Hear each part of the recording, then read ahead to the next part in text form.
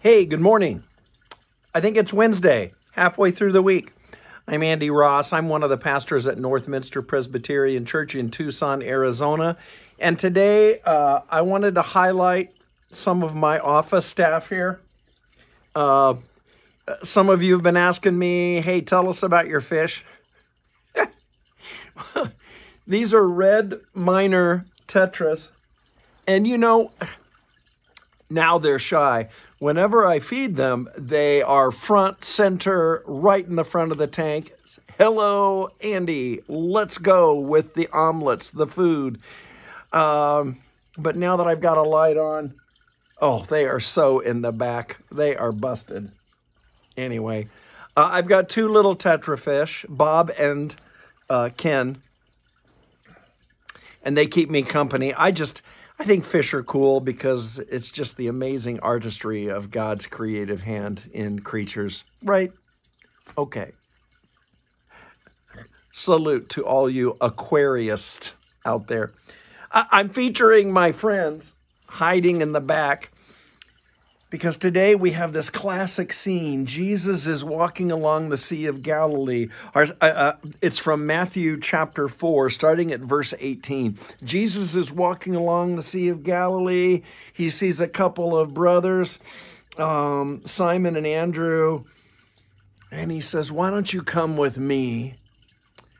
I'll teach you how to fish for people. Don't just catch perch and bass. Let's catch real people in the wonderful net of God's healing force, presence, spirit, right?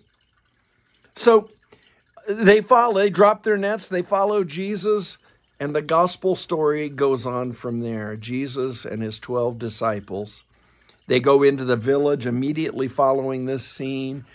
They touch people, they care for people. People find healing relief from their sicknesses and illnesses. They are helped. That's the kind of work that Jesus does in and through us disciples and through the church.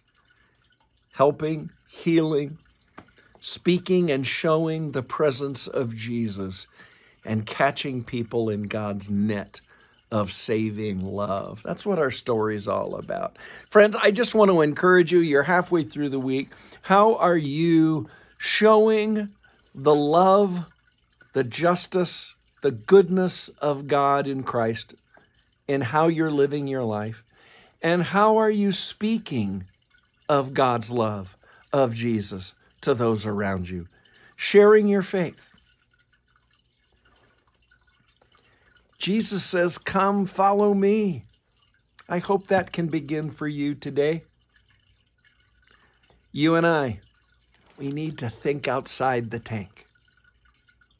Lord bless you.